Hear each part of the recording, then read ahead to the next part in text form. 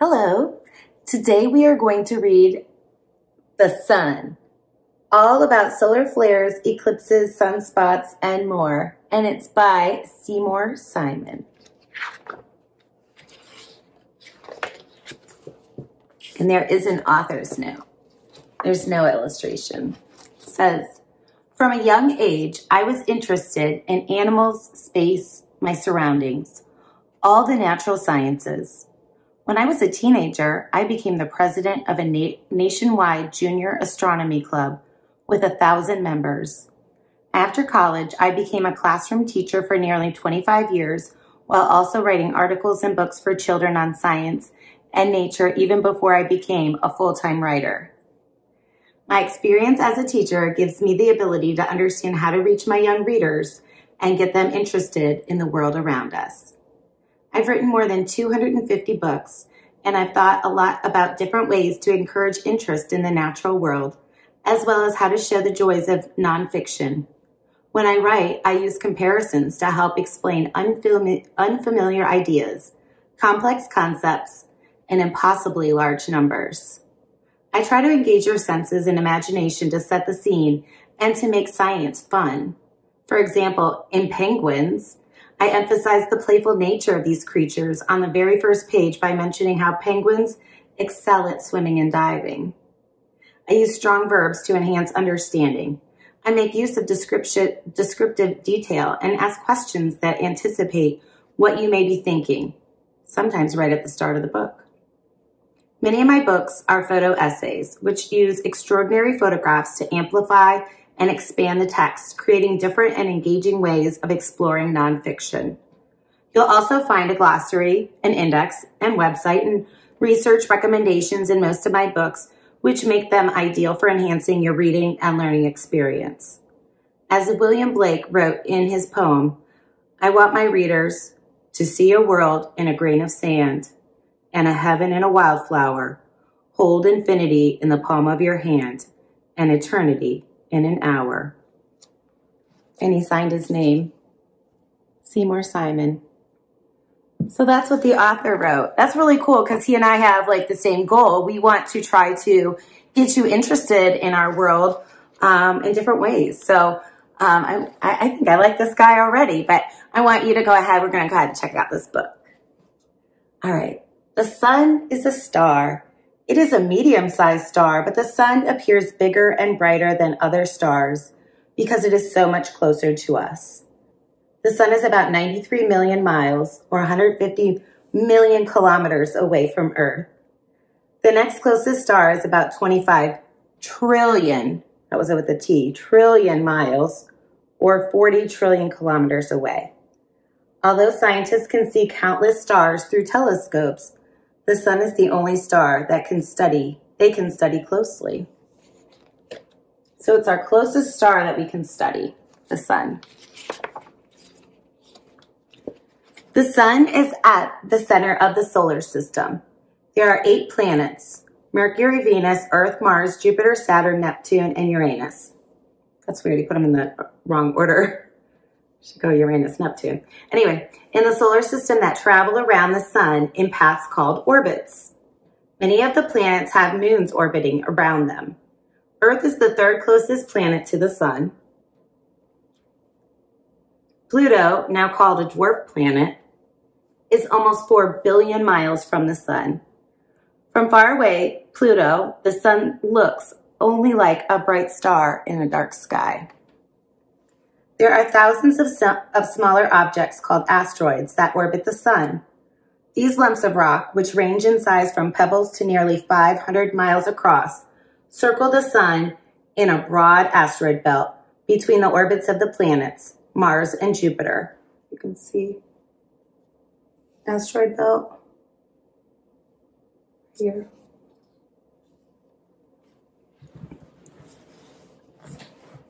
Many smaller rocks and snowballs also travel around the sun in orbits other than the asteroid belt. Finally, there are many comets orbiting the sun. Comets are clumps of ice and dust that warm up and produce shining tails when they come near the sun. Ooh, getting comfy. The sun is huge compared to Earth. If the sun were hollow, it could hold 1.3 million Earths. Think of this. If Earth were the size of a golf ball, then the sun would be a globe about 15 feet across. In fact, the sun is nearly 600 times bigger than all the planets in the solar system put together. So that's interesting. It's definitely really big to us. It's way bigger than our Earth. So it could put 1.3 million Earths inside the sun. But at the same time, it just said on the other page that the sun is a medium-sized star. So it's huge to us, but it's not even the biggest star. It just looks so big because it's so close. The sun's light and heat come from fires deep within it, but the sun doesn't burn the same way as a fire does on Earth. If the sun were just a huge bonfire, it would have burned out long ago. Instead, the sun is more like an endless hydrogen bomb. About 5 billion years ago, a huge cloud of dust and hydrogen gas began to pull together, forming a globe. As the gas and dust packed together more and more tightly, the globe became hot enough to set off a chain of nuclear explosions. And the sun began to shine. These explosions are still going on. Hydrogen is the sun's fuel. The sun converts about 4 million tons of hydrogen into energy every second. Still, the sun has enough hydrogen to continue shining for another 5 to 6 billion years.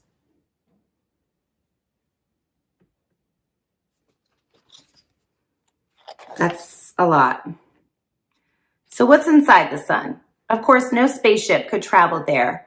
Every material we know would be instantly destroyed by the intense heat. But let's use the spaceship of our mind to explore the sun. At the very center of the sun is its core. So there's the core. The sun's core is about as big as the planet Jupiter, about 100,000 miles across. By the way, Jupiter is the largest planet in our solar system, so the core of the sun is still just about that size of our largest planet. Okay. Here, constant nuclear explosions turn hydrogen gas into invisible X-ray and gamma-ray energy. Temperatures in the core may reach as nearly as high as 27 million degrees Fahrenheit. Okay, 27 million degrees Fahrenheit. That's really hot.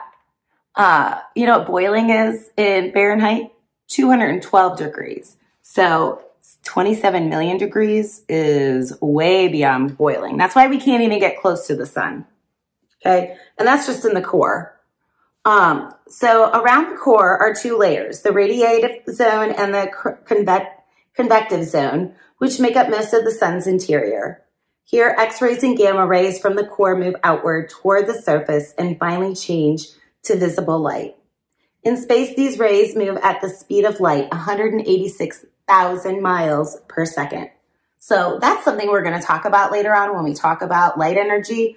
But some of this other stuff about the sun, we don't have to know, but it is kind of just interesting to learn about. So just know that some of this stuff, if you're like, whoa, what's she talking about? Just know some of this is a little bit higher level than what we're learning about in 5th grade science, but that's okay. We can hear it. And then the things that are repeated are really those things that we need to know about the sun. Like that it's the biggest star in it's our star, you know, it's the largest one to us. Because it's closest to us. It's what pulls us, you know, gives us that gravitational pull. We orbit it. But just know that if you're hearing some things that are confusing you, it's okay. This is just kind of, some of it's a little bit higher level. It's okay. All right. So, but inside the sun, X-rays and gamma rays are greatly slowed down by the tightly packed gases. It takes energy rays in the sun millions of years to reach the sun's surface. The photosphere is a sea of churning gases that make up the sun's surface. The photosphere means light, is what we see when we look at the sun in the sky. So look, we got the photosphere. So when you see the sun in the sky, that's what you see. Okay, warning, never look directly at the sun. The direct rays of the sun can injure your eyes. So I know sometimes you want to, don't do it. The temperature of the photosphere is about 10,000 degrees Fahrenheit. but there are some hotter areas that form on the surface, just like bubbles in boiling water. All right, so let's look at this real quick. So we've got our different parts. There's the convective zone, prominence, radiative zone, the core, the sunspots, photosphere, the coronal hole, the chromosphere, the corona, the flare. Those are all parts we don't need to know about the sun, but it is interesting to know that the sun is like that. That's kind of in parts. And we talk about parts of the earth too, you know, those different layers. All right, so we're going to keep going here. This is a little bit back to where we're going. Like Earth, the sun has an atmosphere, a cloud of gases surrounding it. The sun's inner atmosphere is called the chromosphere. Chromo means color. We usually can't see the chromosphere because it is hidden in the bright glare of the sun's surface. However, the chromosphere does become visible during a total eclipse of the sun. A solar eclipse takes place when the moon comes between Earth and the sun, blocking out light from the sun. For a few minutes, only the sun's atmosphere is visible. So look, we got the sun, the moon's in the middle, and then Earth. So the moon is blocking that sunlight, and this is what we would see. So the photo of a solar eclipse shows the pink layer of the chromosphere shining around the moon's dark disk. That's the moon, and then that light is coming from the sun. So also stuff we don't really need to know, but it's just interesting. Surrounding the chromosphere is the sun's outer atmosphere, the corona. The sun's corona is made up of thin gases that are very, very hot, almost 3 million degrees Fahrenheit. The corona stretches outward for millions of miles into space, and during a total solar eclipse, the corona looks like a halo or crown of light. So, and if you know, if you habla español, you know, corona means crown in Spanish. So there is that. Scientists have discovered another way to study the sun's corona. They use a coronagraph, an instrument that blocks out the sun's surface. This allows them to photograph and study the corona over a long period of time, not just for a few minutes of a solar eclipse.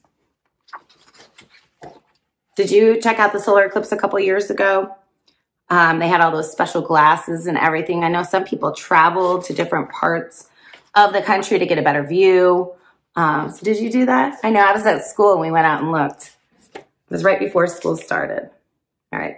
This coronagraph shows the faint edge of a coronal mass ejection, or a CME, a massive burst of solar wind, as it races away from the sun and is released into space. You can also see the corona in this image. Interesting. Lots of different parts of the sun. The sun is never at rest. Sometimes giant storms called sunspots erupt on the surface. These storms look like dark spots or blotches, as you can see in the photograph here. Solar storms, which come in a variety of types, including sunspots, CMEs, solar flares, and erupting prominences, send powerful streams of magnetic energy into space. The energy released in 1 hour by this storm is equal to all the electrical power that will probably be used in the United States over the next 1,000,000 years. The number of sunspots changes over an 11-year period called the sunspot cycle. During a year when the sun is quiet, large sunspots appear very rarely. During a year when the sun is active, as many as 100 large sunspots appear.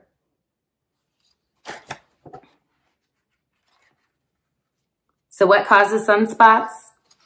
The sun is like a giant magnet with north and south magnetic poles. Sunspots occur when powerful magnetic storms break out on the sun's surface and prevent some heat and light from escaping. That's why spots are darker than their surroundings. This photo shows two views of the same sunspot activity. The image on the bottom is called a magnetogram, right here. It shows that each pair of sunspots has both a north and south pole. The gray areas indicate that there is no magnetic field, while the yellow and green areas indicate regions where there is a strong magnetic field. a magnetic force over 1,000 times stronger than the magnetic field on the surface of Earth runs between the North and South poles and stretches in a loop up in the sun's atmosphere. So just some interesting facts, some little extras. The magnetic forces erupting out of the sunspots sometimes carry hot gases with them. These flaming streams of gas are called prominences. Traveling at speeds up to 200 miles per second, prominences arch up through the sun's atmosphere. Some prominences fly off into space, but all loop back to the sun, at least when they are first born. Sometimes we don't see the full loop because only a portion of the gas is glowing. But scientists are pretty sure that the invisible magnetic field loops back. Some of them erupt and splay out into space, but even those started as loops. Many prominences are over 100,000 miles long and 3,000 miles thick, yet they can rise and fall in just a few hours. Other prominences last for days or even weeks. This photograph shows the magnetic loops that carry the hot gases of prominences. So, the sun is like the rest of our solar system. It's super difficult to study because it's so far away, but this one is even more problematic because it's so hot that we would, we couldn't even get close to it to study it. So sometimes the magnetic forces in a large sunspot are released in fiery explosions called flares. Flares last for only a few minutes, yet can have the power of 10 million hydrogen bombs. These violent explosions send out intense waves of heat, light, and other forms of radiant energy. When solar storms such as solar flares or CMEs hit Earth a few days later, they can black out communications and cause the magnetic compasses on airplanes and ships to spin wildly for a short time. Yeah, I know a couple years ago we were having issues with that, and some airplanes couldn't fly to some places. They had to take a break. Flares also send great numbers of tiny particles out into space. Some of these particles reach Earth and become trapped in Earth's magnetic field near the North and South poles. As these particles come down through our atmosphere, they make the air glow in shimmering multicolored curtains of light called auroras. In the north, this is called the aurora borealis, or northern lights, as shown in the photo on the right. In the south, it is called the aurora australis, or southern lights.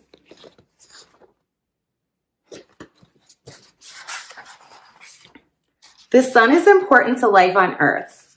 Our weather and climate depend on the sun. Green plants need sunlight to grow. Animals eat plants for food, and we need plants and animals to live. Even the fuels we use, such as coal, oil, and gas, are the remains of once living things. Without the sun, there would be no heat, no light, no clouds, no rain, no living thing on Earth.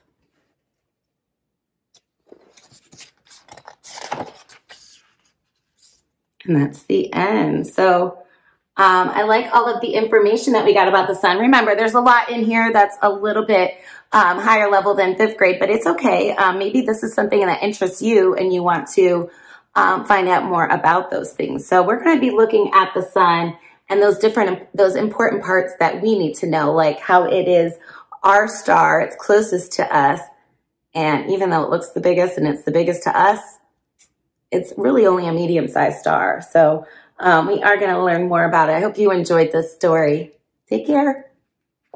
Peace.